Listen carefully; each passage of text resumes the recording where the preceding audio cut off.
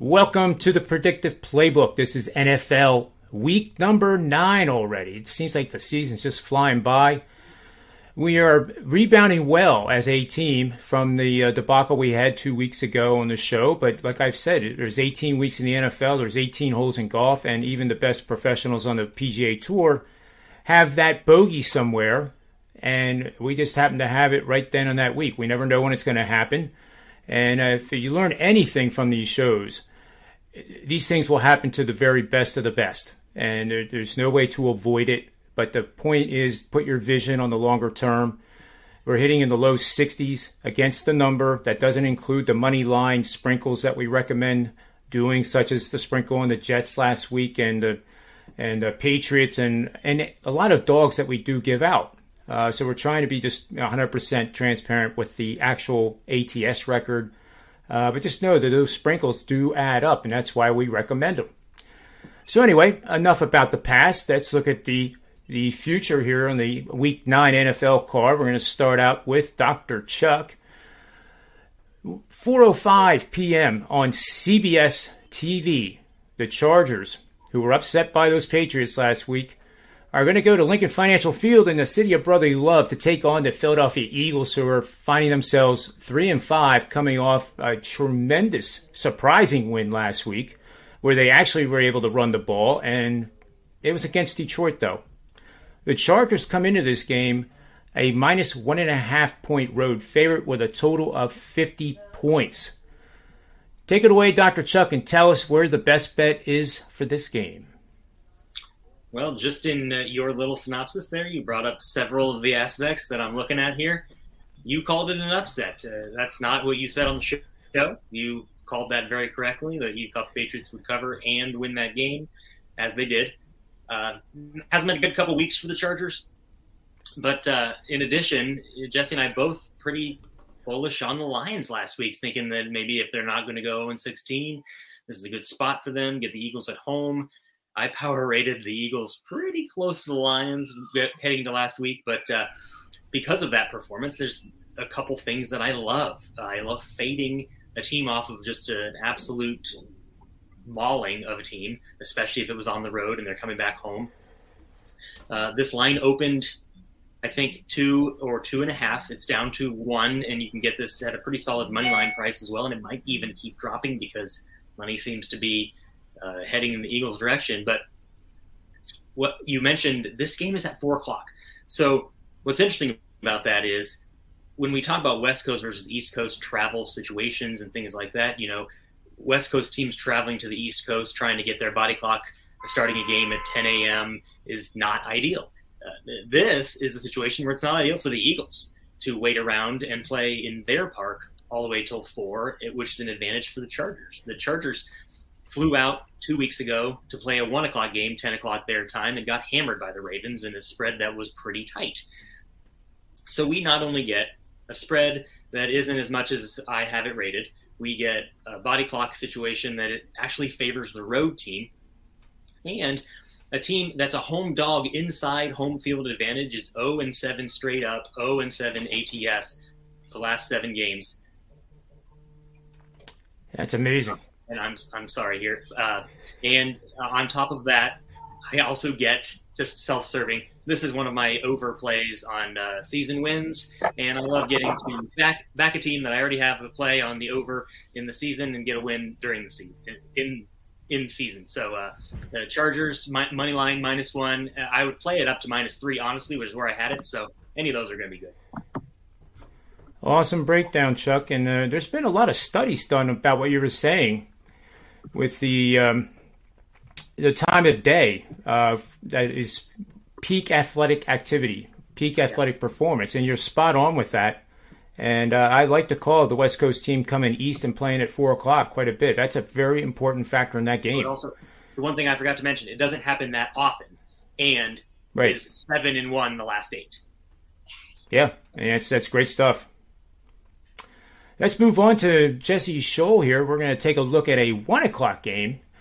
2 East Coast teams in this matchup. We have the New England Patriots, 4-4. Finally at 500, they could easily be 7-1, guys. They failed to score in a red zone and missed the field goal against the Bucs.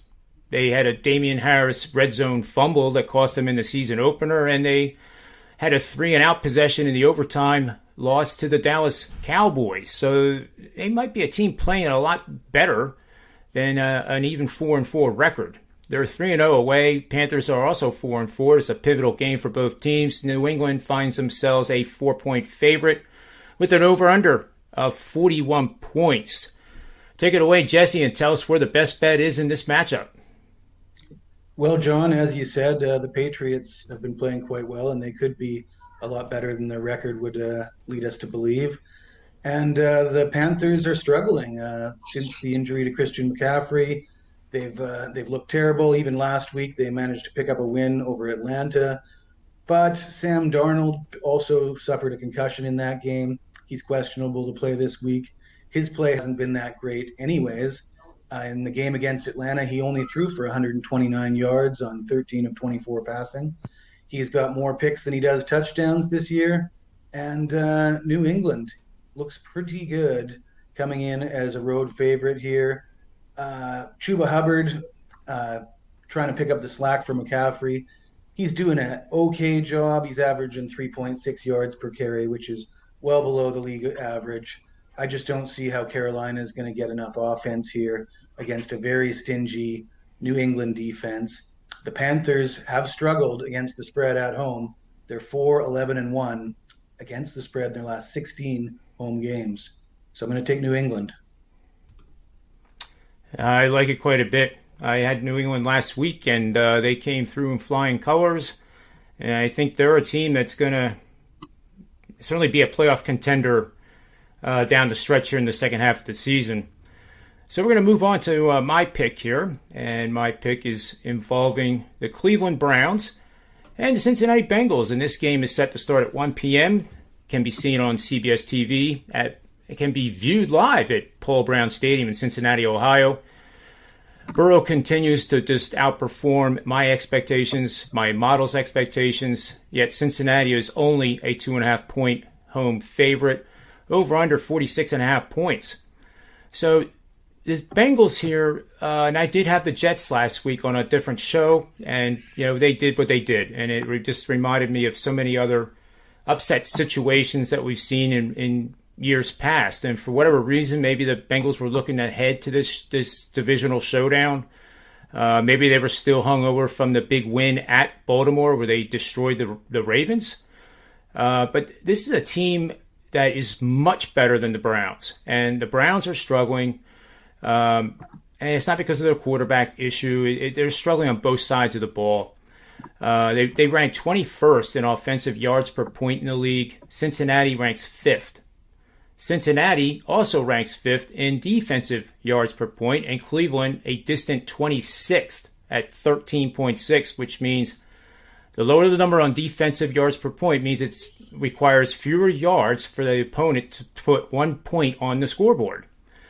And Cincy's number is 17.8, Cleveland's is 13.6. That's monumental. That's like from here to Pluto, or at least Saturn.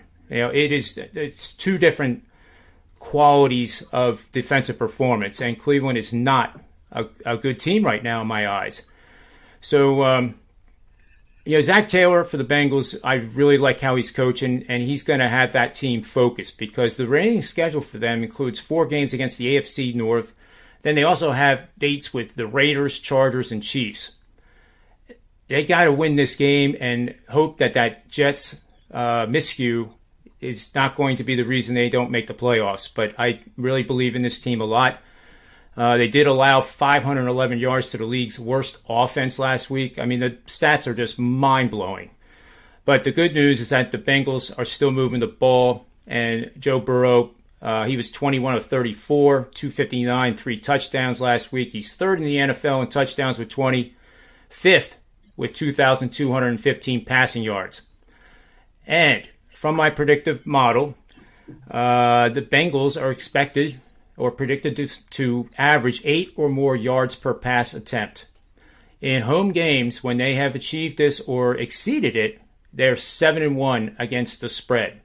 And against this defense that I think is Swiss cheese, I wouldn't be surprised if Burrow's numbers approach closer to 10 than they do approaching to 8.